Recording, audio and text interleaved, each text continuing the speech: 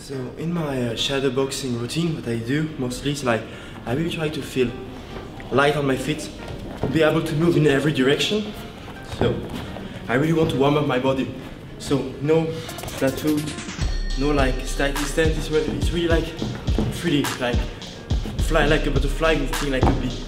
So I use jab, uppercut, all my punching techniques. So jab, jab, right, jab, jab, uppercut, feint, hook, uppercut, all this kind of hands technique followed by 1 or 2 kicks. So it's always like in sparring, 1, 1, 2, followed by a knee, or 1, 1, tip. So all my body start to feel warm. Same, I will try to do a lot of footwork. So 1, 1, parry, change, knee.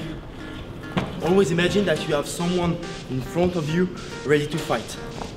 So move, move, don't be static. 2, 1 more, knee, parry, switch, middle kick, block, tip.